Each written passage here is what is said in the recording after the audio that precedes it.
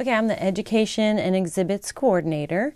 So I'm basically a liaison between our craftsmen and the school system, working in the schools or doing a community project. So that's really the focus of the program, is to bring in our craftsmen to teach on a level to the students that they would not get in their normal, with their normal art teacher. My name is Patrick Robertson, and I do a little bit of everything, concentrating on mixed media sculptures.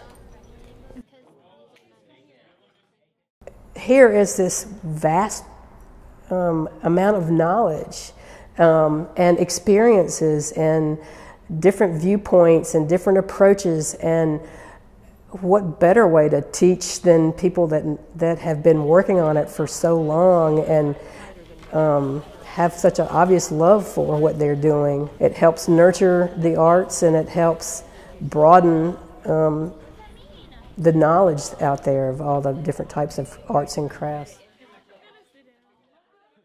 Piedmont Craftsmen's education mission is to bring students a keen appreciation of fine craft. That is our main mission, and then hopefully to teach them a skill about fine craft on top of that. For me, it's been extremely rewarding to bring that to students and bring something beyond what they get in their normal classrooms, and to be able to witness their excitement is very rewarding. My name is David Bennett, and I'm a glass artist. I feel like it's worth my time to give them the opportunity to see that people can live a life that they're not generally encouraged to live. And I don't want our crafts and our skills to disappear into the world of technology, and everybody lives inside their head and nobody works with their hands, and I want that to survive all of this.